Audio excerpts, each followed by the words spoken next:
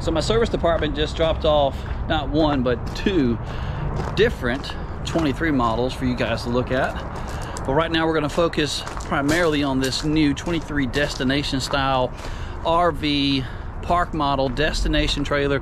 Everybody seems to call these things something different, but this is going to be a brand new 23 Palomino Puma Destination trailer, model number 39FKL. The FK does stand for front kitchen. This coach is going to have 4 total slide outs. It's right at 41 feet length, so it does require a much bigger vehicle to safely tow.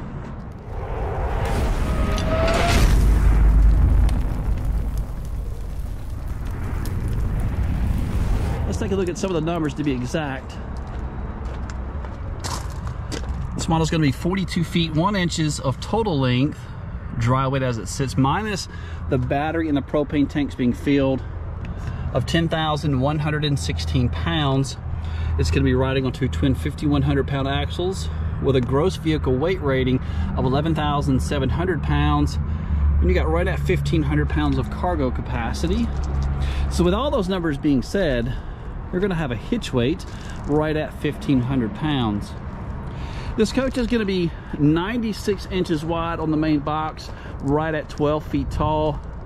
It does provide you with sleeping room possibly for 6, but the way the floor plan is laid out, your kitchen's in the front, you got a dual slide out living area, king size bed in the back, but both of your slides in your living are sleeper sofas, so you can sleep upwards of 6 individuals comfortably.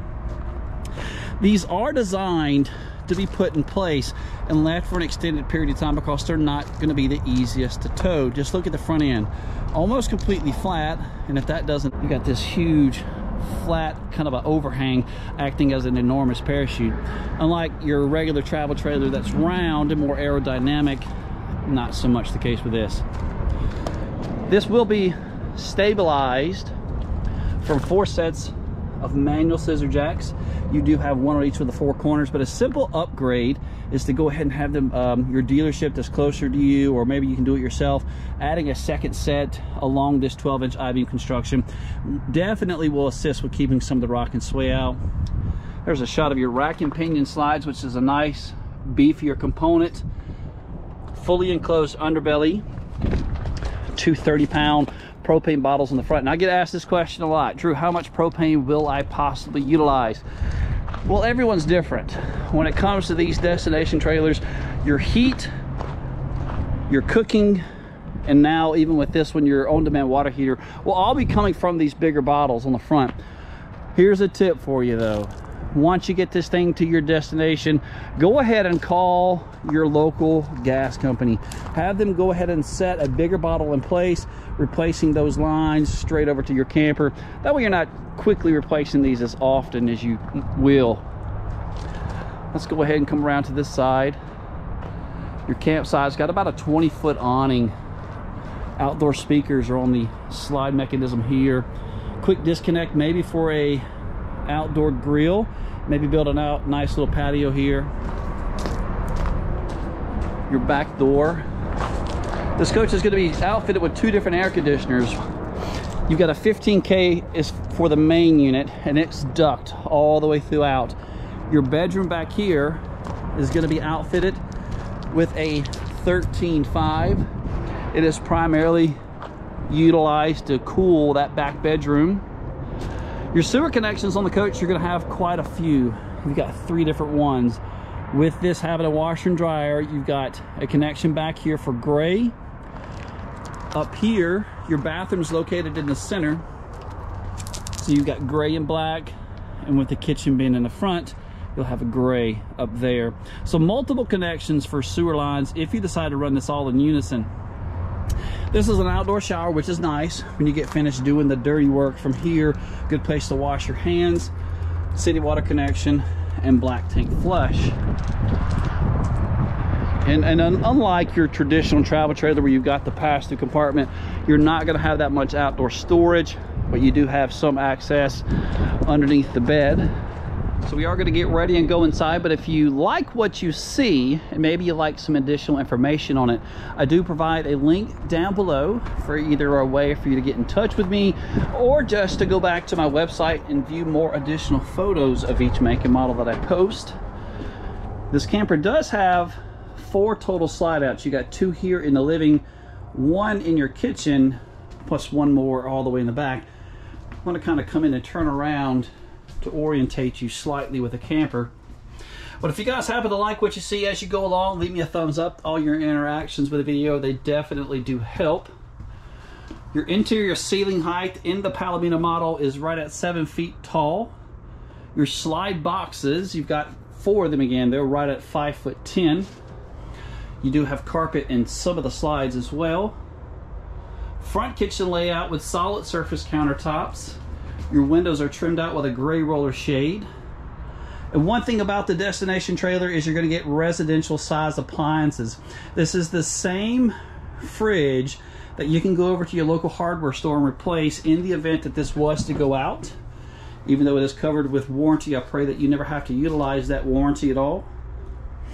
Really big gray stone oven, plenty of room for a turkey. And speaking of turkey, happy Thanksgiving to you all if you happen to be viewing the video around the Thanksgiving time. Residential size. It's not as big as the one you'll find in your house, but it's really, really close.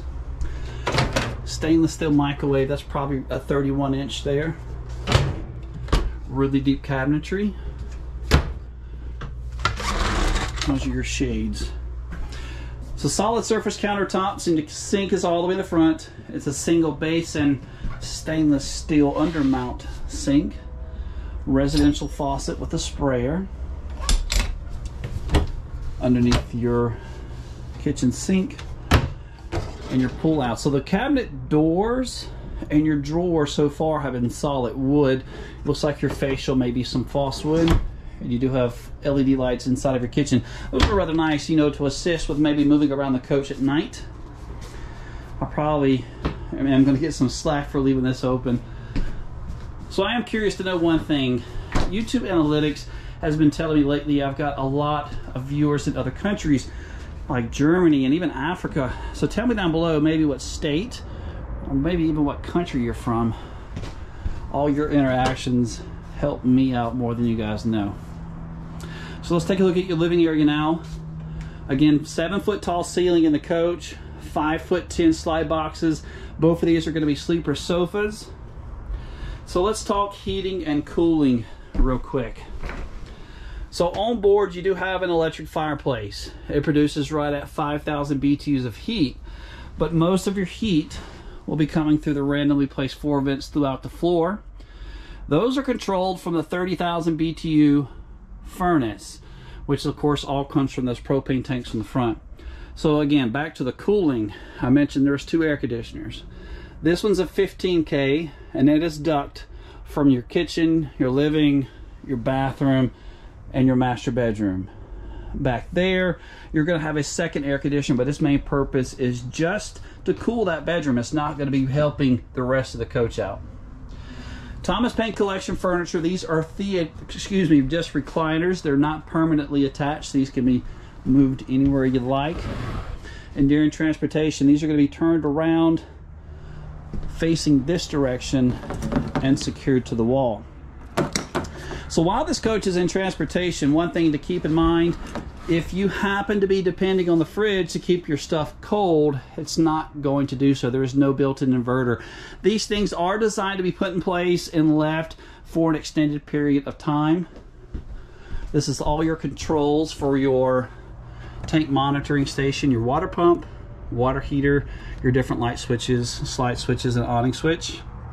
This is the slide control for your bedroom, and this is the controls for your water heater. So on demand, going back to all that propane found on the front.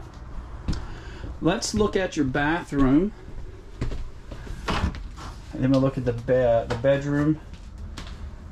So you do have multiple holding tanks. Your toilet is going to be a plastic foot flush toilet. This is going to be your linen closet. 34 by 34 full radius shower. 3-piece glass door, 4-piece, excuse me, right at about a 7-inch step up to get in there. This is your medicine cabinet, plastic sink. The material here is what I call a pressed membrane countertop. It's like a hard heated plastic that's wrapped over that the surface. And this is a false cabinet here. Coming back to your bedroom now. So washer and dryer on board. This is going to be a splendid brand in the closet. King size bed with a bedroom slide, and the bedroom slide gives you the most changing room. That's something that's overlooked when you're trying to find the perfect layout, maybe for you and your significant other. Closet is on the back. Let me back up real quick and come this way. Stackable washer and dryer, splendid brand. 3 more pull-outs. If you decided to mount a television, I would highly recommend having a professional do it, but you could mount upwards of maybe a 32-inch TV. Those are your TV connections. This is that second 13.5 air conditioner. It is just going to put the air right into here. The vents are going to be coming from that main air conditioner all the way in the front. So king size bed, you do have additional storage underneath that does lead outside, and that is the power cord that is provided. 110 outlets located here and there, plus a nice little shelf. Would like to maybe have seen a little updating done with maybe a 110 and a USB outlet together, and maybe even a longer shelf for maybe a book. CPAP machine could definitely work and fit in the corner. It'd kind of be annoying with some of the cords that go along with it though. So a date and time of making this video, MSRP of $70,954. For pricing and availability though, be sure to check that link down below and let me know what you guys think. Like and subscribe. Come see us.